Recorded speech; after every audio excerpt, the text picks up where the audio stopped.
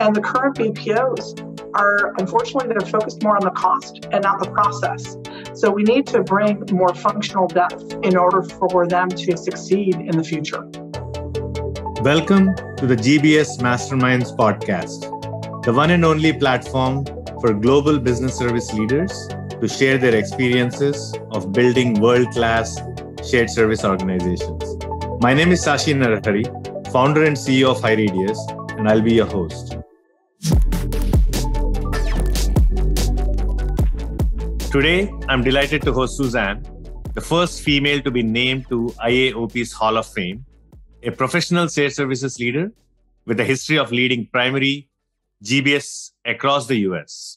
In her 20 plus years of experience, Suzanne managed and led shared services for companies like UPS, ADM, and currently as the Chief GBS Officer at WPP. Suzanne, thank you so much for joining us today. Welcome to the show. Thank you, 𝗙𝗂𝗂. It's such a privilege to be here. Suzanne, could you tell us a little bit about yourself and your career journey? I'd be happy to. GBS was not an available major when I went to college. I'm very lucky to have been able to learn about many disciplines that GBS has over the years. First, I led the payroll organization there, and then we decided that we really needed to focus more broadly on shared services. We had about 12,000 locations at H&R Block. We hired about 80,000 people every year in November, December, and then we offboarded them around the 15th of April. Then I transitioned to a company called American Greetings, where we had really begun multifunctional shared services. At Archer Daniels Midland, what a great learning experience that was. I was really able to understand the logistics of moving crops all around the world to keep our manufacturing moving despite things and issues like droughts. At ADM, we really focused on location strategy, automation, and stakeholder management. At UPS, 𝗙𝗂𝗂𝗧, to date, it was probably the most mature GBS that I've ever led. We had about 17,000 FTEs in the organization, split between both captives and outsourced. And now at WPP, prior to my arrival, there was really no GBS, but I've been amazingly fortunate because as WPP is the 5th Fortune 500 company that I've had the privilege of, calling my home, it's really been about learning different aspects of different types of businesses, right? It's been an amazing journey so far. And I was able to see through these different organizations how they see themselves as well as how they view their customers and clients, understanding that every company is unique. All right. I guess it's very interesting background. You kind of seen the whole range from no GBS to a fairly mature GBS at UPS. So we're really looking forward to get your feedback on the 6 dead or alive questions. So maybe, Suzanne, I'll start with the first one. Based on your experience in leading shared services, do you think BPOs for outsourcing will be dead or alive in a decade from now? 𝗙𝗂𝗂𝗧, they're going to be dead. Okay. They're going to be dead, but we really need them to be alive.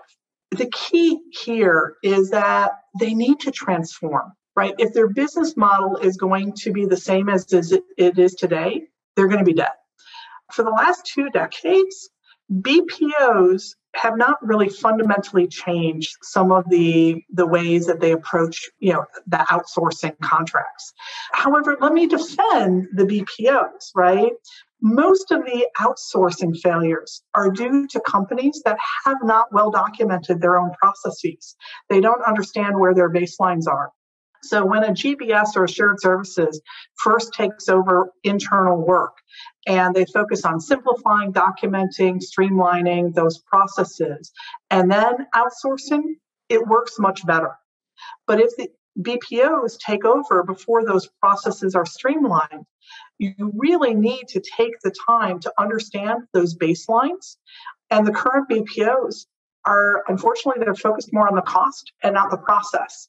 So we need to bring more functional depth in order for them to succeed in the future. All right, we'll go to the second one, is on the service centers itself. Could be whether BPOs or captives and so forth. In 10 years from now, will large centralized service centers be dead or alive? Especially given the COVID effect of the last 2 years where there is so much about work from home, work from anywhere, kind of like an accelerant. what do you think would be the state for GBS or captive centers or BPOs in a decade from now? Yes. Gosh, I will tell you the global pandemic has fundamentally shifted how organizations think about themselves and about the future of work. For the large centralized service centers in the future, I think that those are, the way that we thought about them before, are going to be dead. If the global pandemic taught us anything, it's that we need to be flexible. We need to ensure that we have more hybrid models. So, what we've seen is they need to be connected and understand that the team that they're working with, to have a feeling of team. And so, more team building, more training work, less, sitting at a desk and doing that transactional processing.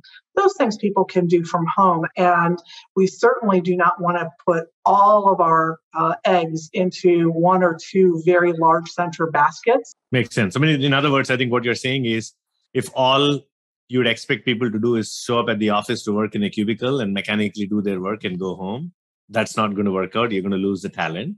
You need a kind of best of both worlds where you're delivering culture, camaraderie, and so many other aspects of the workplace, and then give them the flexibility to execute the work as a combination, right? Beautifully paraphrased, yes. Awesome. We'll go to the third dead or alive question. This is on a fairly famous technology called RPA, robotic process automation.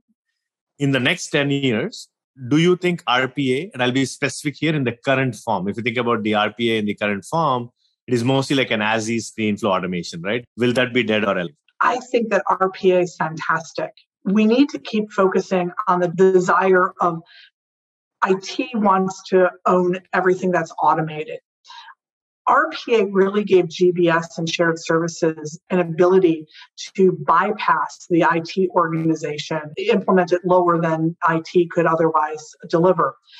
But regardless of what system you're running, when you put RPA on a system, if the system doesn't update and upgrade, whatever, and the cursor moves on the screen over one or two, pieces, then it kills your bot.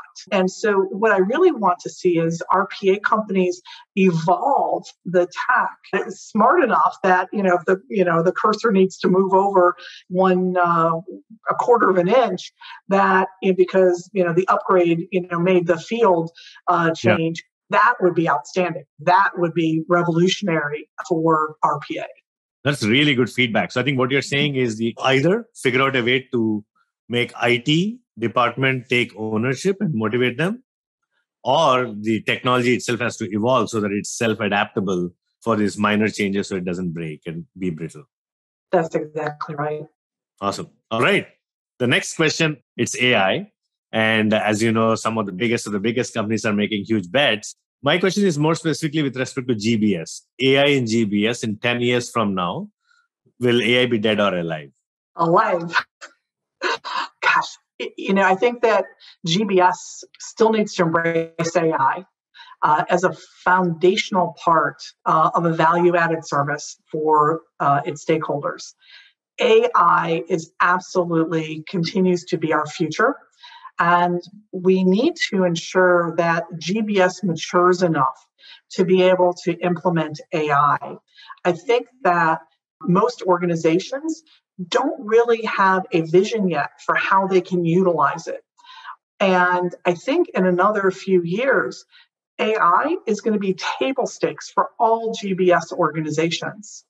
I'll give you an example. When I was at UPS, we were doing some AI work on the claims process. Unfortunately, sometimes, packages are not well packaged, right? They are damaged. The process was arduous. Lots of documentation, send me, photos of the 6 sides of the package, and the AI would be smart enough to be able to say, oh, it was a coffee mug. Coffee mugs range in price from, let's say $5 to, $35. That's where AI can help to make things easier to do the work that now we don't have to go look it up and figure out how much it is. And that is a cool way to be able to use AI. And there's a lot more examples.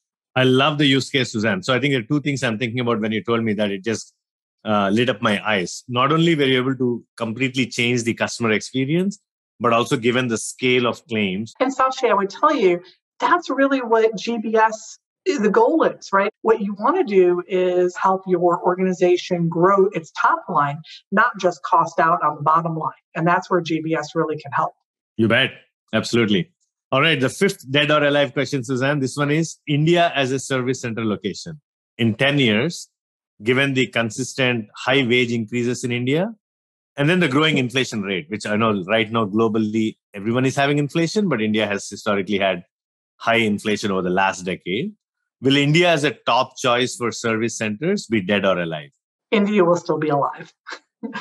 We need to continuously look, right, as a GBS. So as we evolve and we want to, not just throw out lower transactional work to India because of cost, we need to continue to find lower cost places, whether it's Asia, Africa, to be able to offset some of that inflation seen in India and other places. The BPOs all have very large centers in India, but they're also going to have to think about their evolutions as well.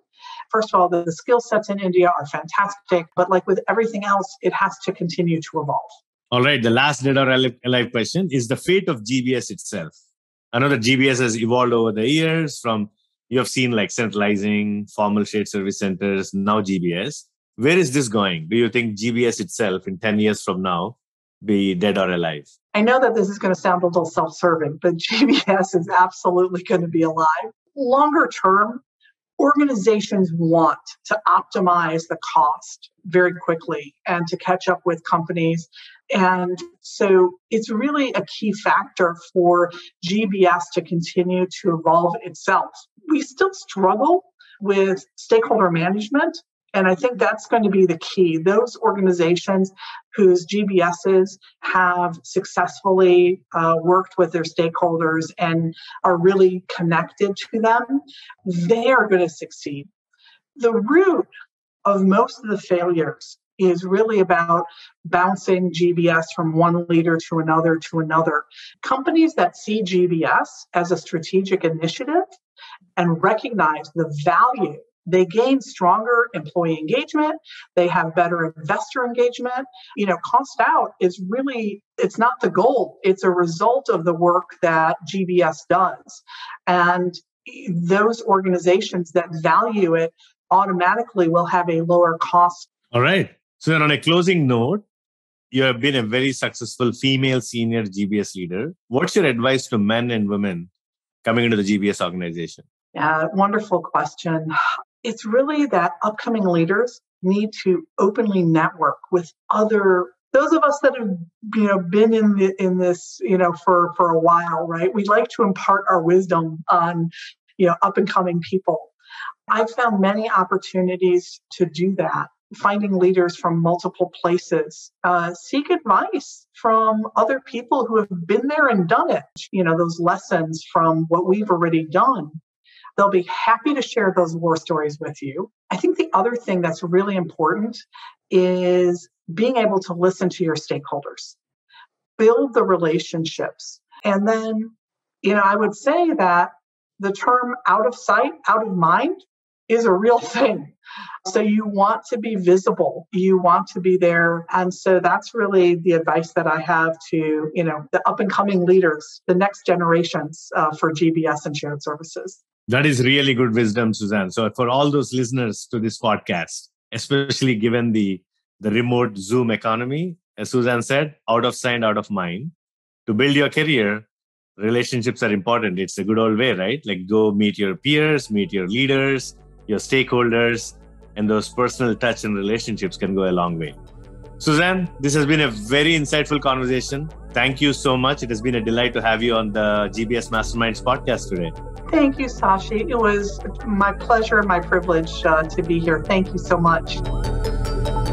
That was the GBS Masterminds podcast. For more information, visit gbsmasterminds.com and make sure to search for GBS Masterminds in Apple Podcasts, Google Podcasts, Spotify, or anywhere else podcasts are found.